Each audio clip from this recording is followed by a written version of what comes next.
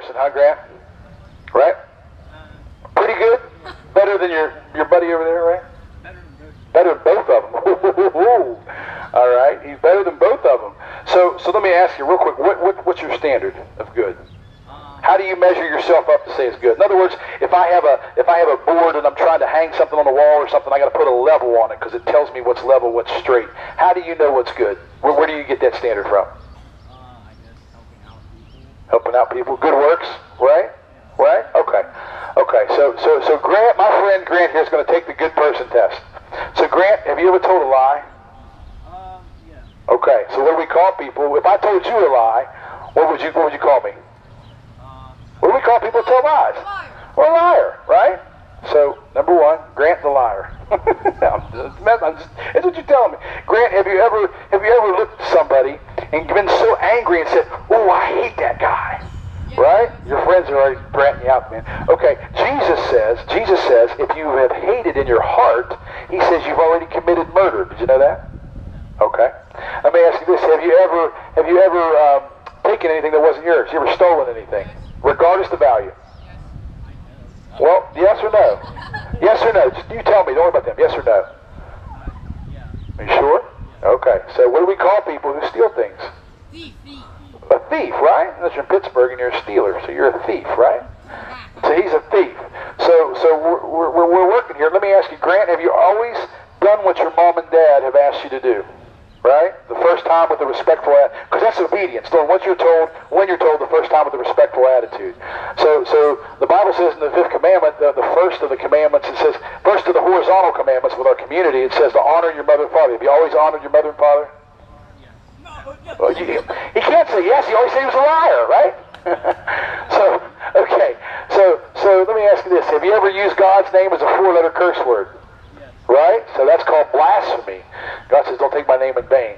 So just with those commandments right now, this is Grant standing before God. God's standard of good is the 10 Commandments. So according to your own admission, now I'm not accusing you, okay? I don't want to be accused of being a hateful guy. I'm not accusing you. I'm just saying what you've admitted to me, by your own definition, by your own admission, you're a lying, thieving, blaspheming, non-mom and dad honoring person. So if those are the charges, and we're not even all the way, if you haven't guessed, I'm using the 10 Commandments. So we're not even all the way through when you're already in big trouble. Would you agree with that? Okay. So if you stood before God right now, and those are his standards, what should God do to you, heaven or hell? You don't know?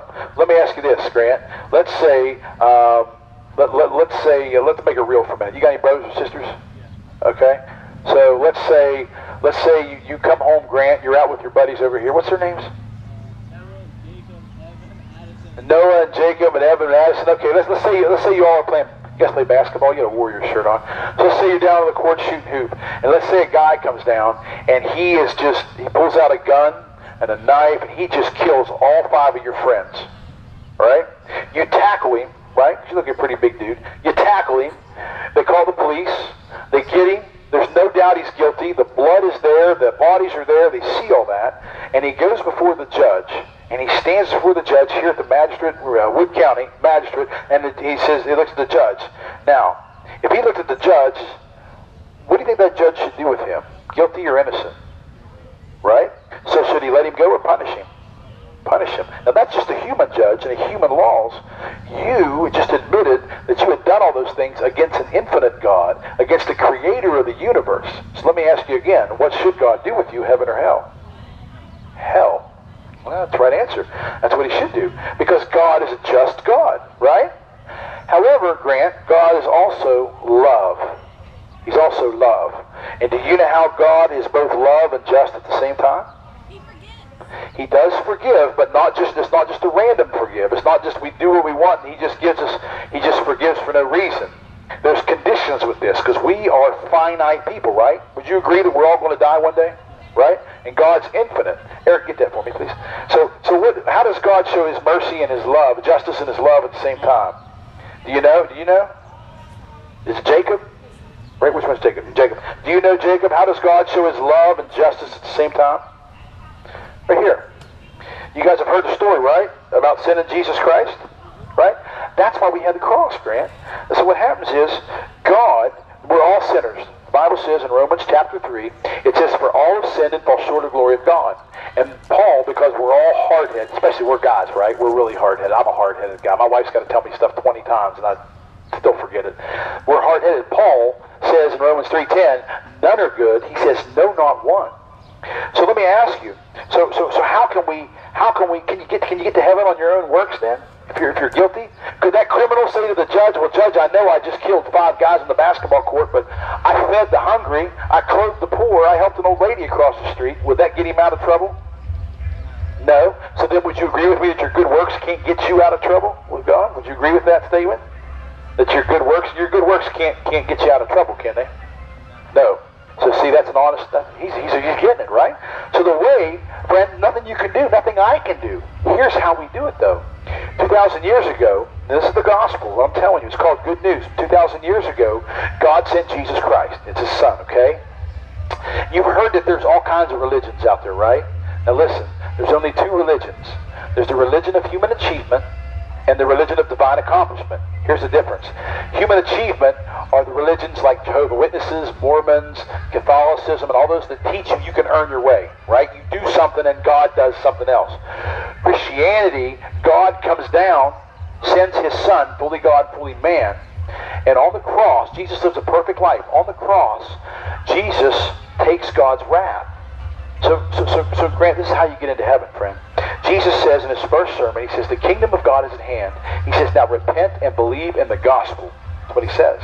To repent means to turn from your sins. You know how if you're going down the basketball court and you're going and you take the ball away from somebody, they're coming this way, what do? You turn, you're going the other way, right? That's repentance. You turn away from your sin, you turn towards God, and you believe God when he says. And on the cross, the Bible says that he who knew no sin, that's Jesus, became sin so that we may become the righteousness of God. So what that means, friend, is that Jesus took your sin. God looked down at Jesus and he saw Grant's sin, and he laid it on his son, and he pours out his wrath. He crushed his son. So you don't have to be crushed, Grant. He poured out his wrath on Jesus, and Jesus is the only one that could absorb it, right? Completely.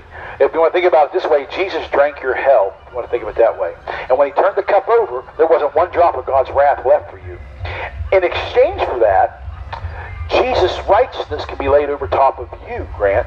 So when God sees you, when you take your last breath, if you turn to Christ in repentance and faith, and you believe in him and what he says he's done, that he'll look at you and he won't see you for the sinner you are. He'll see Christ's righteousness over top of you. And Christ is perfect. And so when you take your last breath, God welcomes you in, not by your own works, but because of Christ, because of his work. And so when Jesus says on the cross, do you guys, anybody know what the last 3 words were Jesus said on the cross? The last 3 words Jesus said on the cross. Does anybody know? He says, it is finished. What was finished? What are we talking about, Grant? Your sin debt. Your sin debt was finished. Grant's sin debt, Jacob's sin debt, Addison's sin debt, all your sin debt for those who will turn and trust in Christ. See, everybody doesn't go to heaven. Many people that are walking around this park, you guys just missed it. Some guy came by and gave me the finger and said some nasty things. Many people will reject this free gift of salvation. Listen, we're not here to make fun of people or to beat people down or be mean. We're here to tell you a message of love, that God has a plan to save you, and it's only through his son, Jesus Christ. So on the cross, he says it is finished, and God goes into the grave, right? And what happened 3 days later? You know this. He rose from the dead. You know why that's so good? Because when Jesus rose from the dead, Grant, it says that he defeated, that showed that Jesus defeated sin, Jesus defeated death, and Jesus defeated hell forever. And then, listen, here's the other thing I want you guys to get. Have you ever heard the frame, we're all God's children? Don't believe that. If you open up 1 John chapter 3, 1 John chapter 3, it says there's children of God and children of the devil. What it means to be an adopted child, an adopted son or daughter of Jesus, it means he adopted you, right? From somewhere else. If you were adopted, that means you came from somewhere else. And that's what he does. And when you get adopted, Grant, if you would humble yourself and you would turn to Christ in repentance and faith, all that is yours. You can have victory over sin, death, and hell forever. And you can know that when you take your last breath, you can have eternity with God rather than eternal condemnation. Because when we all die, the Bible says it's appointed a man to die once, then comes judgment. And then you will hear the greatest thing or the worst thing you could ever hear. You'll either hear, depart from me, you worker of lawlessness, I never knew you. Or you'll hear, welcome, my good and faithful servant, as God welcomes you into heaven.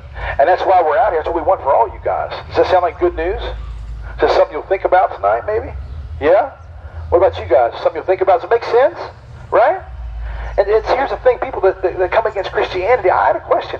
What's so wrong? What's so bad about not lying to somebody, right? What's so bad about not stealing from somebody? What's so bad about not murdering? You see, that's what, you ever heard the phrase, we're all made in God's image? You ever heard that? You know what that means? It doesn't mean that God's a good-looking guy with a nice warrior shirt and some cool kicks on. That's not what it means. What it means when it says we're made in God's image, that's a moral statement. That means you have a conscience, right? So you know it's wrong to lie because God's not a liar. God's put his moral thumbprint on every one of you. So you know it's wrong to lie because God's not a liar. You know it's wrong to steal, right? Because God's not a thief. You know it's wrong to kill because God's not a murderer. And on and on and on and on. So you get those things. That's what it means to be made in the image of God. And so that's why it's so bad when people reject Christ. They reject the free gift of salvation because God's made it possible through the cross. So that's how he does it. His love and his justice meet at the cross. He's just, his wrath is satisfied, he pours it out, and he shows his love by substituting his son for those who would turn and repent in faith. The Bible says that all who call on the name of the Lord will be saved. Isn't that good news? But that comes with a caveat. God knows if you're coming because you want to get out of hell free card, right? Or if you're truly broken over your sin because you know you have no hope outside of Christ. So that's the good news of the gospel. You guys got any questions? Any questions, Grant? Any Bible questions? I appreciate you talking to me, man. Thank you so much. Give Grant a hand. Come on, give him a hand. He's a big guy. Thanks, buddy. I appreciate it. If you guys got any questions, we'd love to talk with you.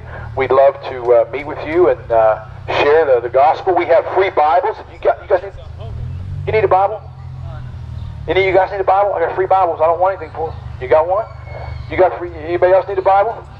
You need one? Hey, Eric, will you get him? Let me see. Don't tell me. Jacob, right? Yeah, will you get Jacob a Bible, Eric? I can do it. Can you do that for me?